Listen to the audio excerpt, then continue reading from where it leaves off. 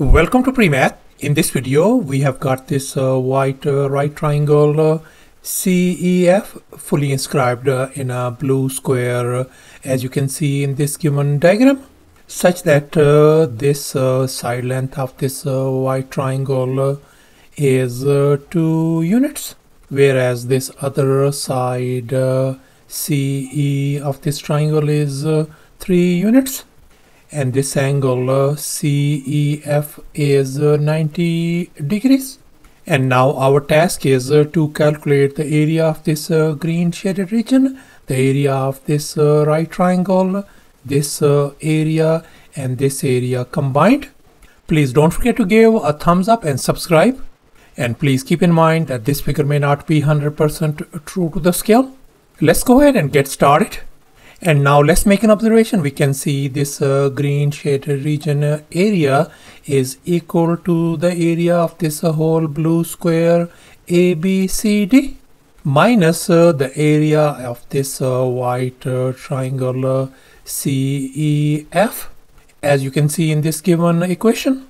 And now our task is to calculate the area of this blue square ABCD and the area of this white triangle CEF as well. And here's our next step. Let's label the side lengths of this blue square. Let's assume that this side length of this square is x. Then this side length is going to be x, x, and x across the board. And now let's assume this segment length is lowercase a. Then we can see that this remaining segment length is going to be the whole side length x minus this segment a. So this segment length is going to be x minus a. And in this next step, we are going to calculate the area of this blue square. And now let's recall the area of a square formula, area equal to s square, where s represents the side length of the square. And in our case, the side length of the square is x. So therefore, this blue square's area is going to be x square. And now I'm going to label this one as our equation number 1. And here's our next step. Let's focus on this white right triangle EFC. And now we are going to calculate the area of this white triangle CEF. And now let's recall the area of a triangle formula. Area equals to a half times base times height. And in our case, for this white right triangle, this side is our base and this is the height of this triangle. So therefore, the area of this triangle is going to be a half times our base is 3 units and our height is 2. And if we simplify, the right hand side is going to give us 3. So thus the area of this white triangle CEF turns out to be 3 square units. And I'm going to label this one as our equation number 2. And now let's assume that alpha and beta are our 2 complementary angles. In other words, the sum of these 2 angles, alpha plus beta, must be equal to 90 degrees. Let's assume this angle is alpha. We know this angle is 90 degrees. So therefore, this angle is going to be our angle beta. And we know this angle is 90 degrees.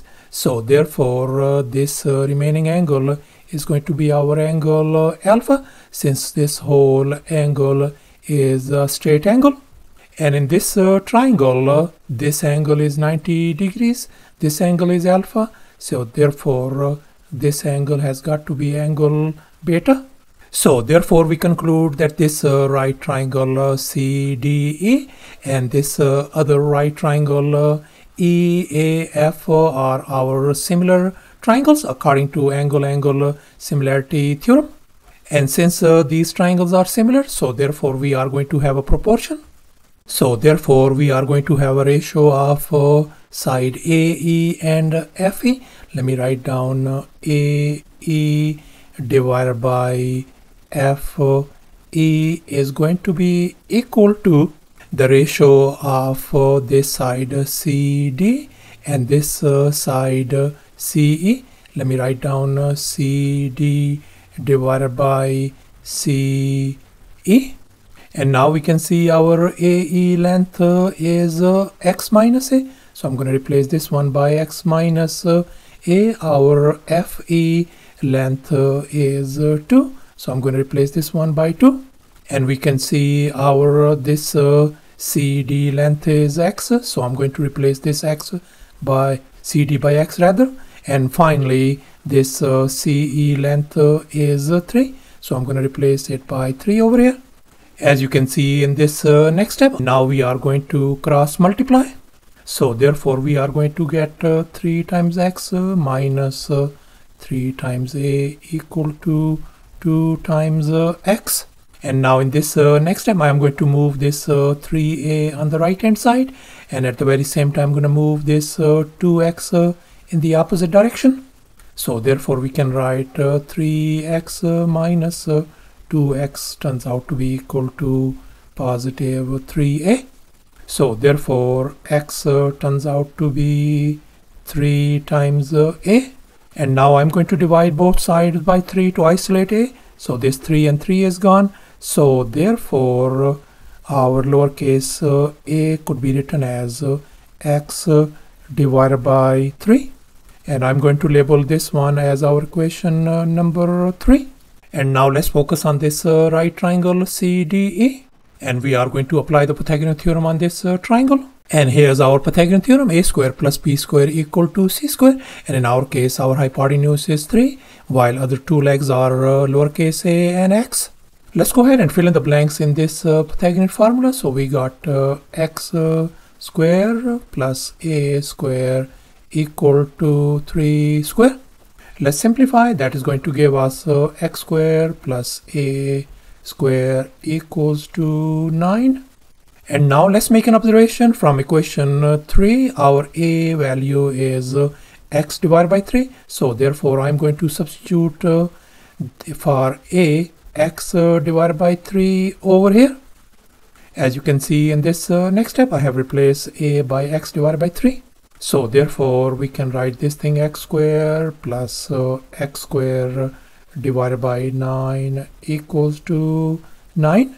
And here we can factor out x square. So we got 1 plus 1 divided by 9 turns out to be equal to 9.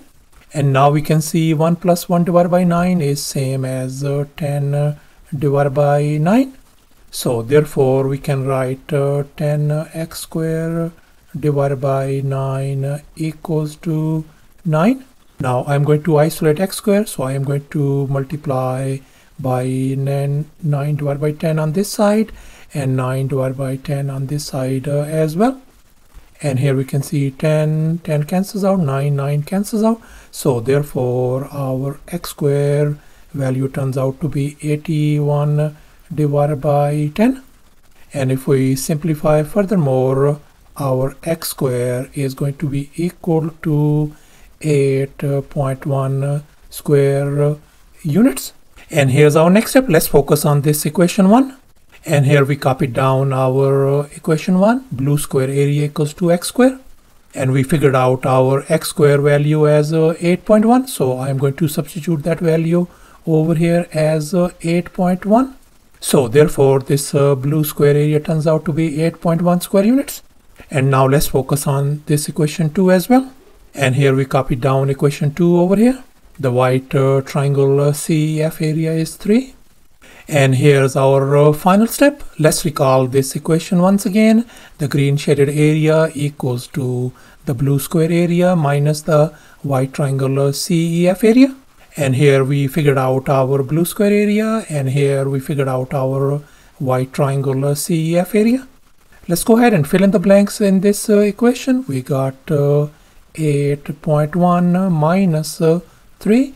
That is going to give us 5.1 square units. So thus, after all the calculations and manipulations, the area of this green shaded region turns out to be 5.1 square units. And that's our final answer. Thanks for watching, and please don't forget to subscribe to my channel for more exciting videos. Bye.